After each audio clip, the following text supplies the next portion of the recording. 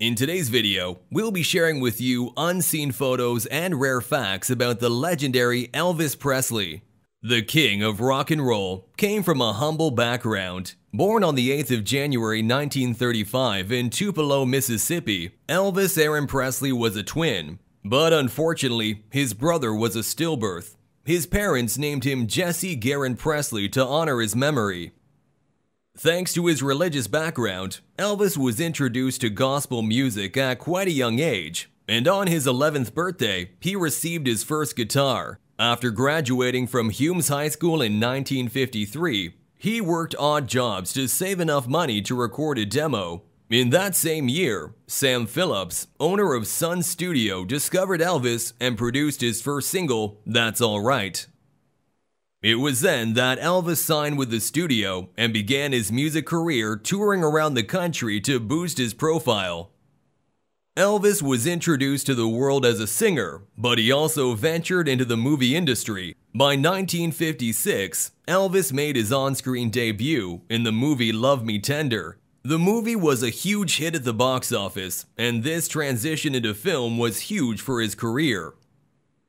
Thanks to his mainstream appeal, Elvis got himself a 3-year contract with Paramount Pictures in 1956. By the end of 1957, Presley had starred in 3 films, and he had a throng of devoted fans both for his films and also for his music. As a result, reporters began to call him the King of Rock and Roll. The nickname stuck, and later he was simply called the King.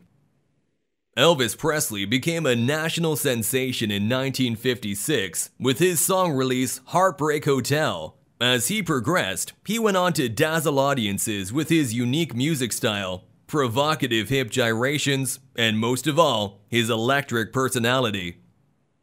But even after becoming a famous star, at the peak of his career, Elvis was drafted into the United States Army in 1957. By March 1958, he entered the Army at the Memphis Draft Board.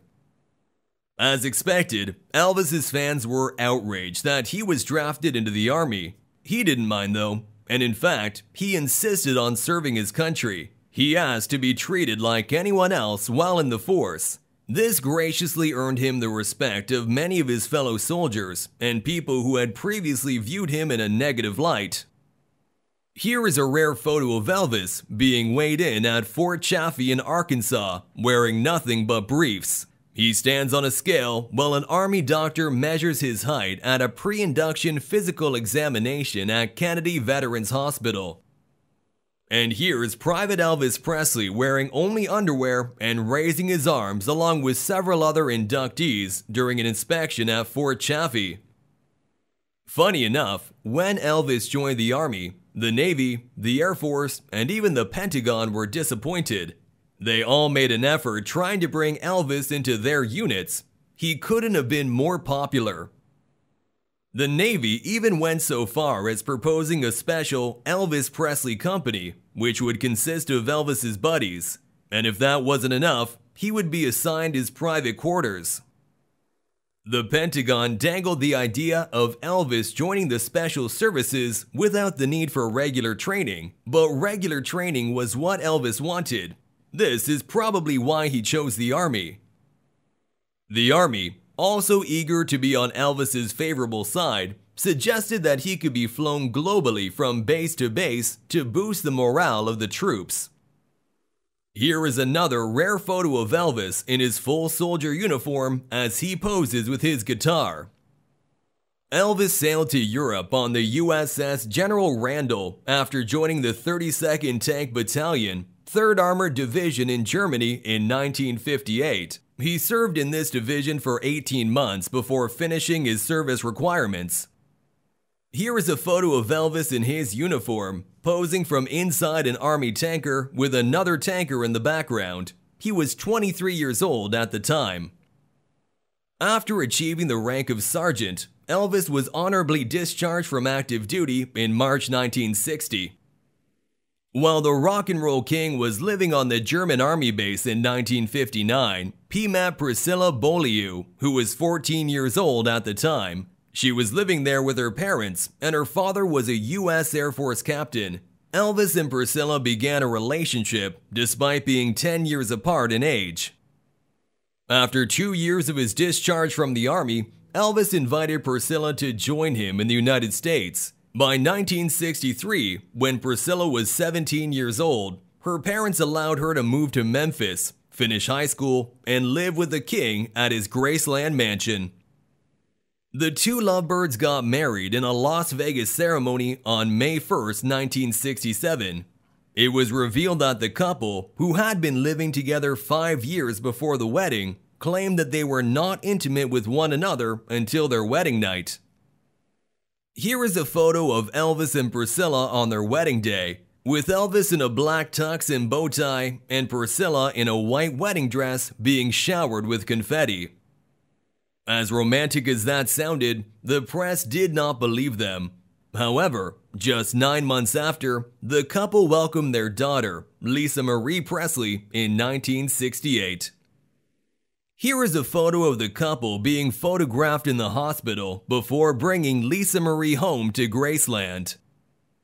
A few years later, the couple separated, and by 1973, their divorce was finalized after reaching a shared custody plan for their daughter.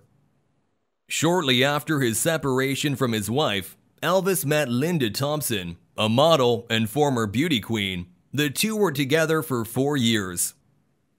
Here is a rare photo of Elvis in a car with Linda. He is wearing his famous white and gold jumpsuit during his 1975 tour. Another interesting rare fact is that Elvis never performed outside of North America, even though an estimated 40% of his music sales were outside the US. Apart from a handful of concerts he gave in Canada in 1957, he never performed on foreign soil.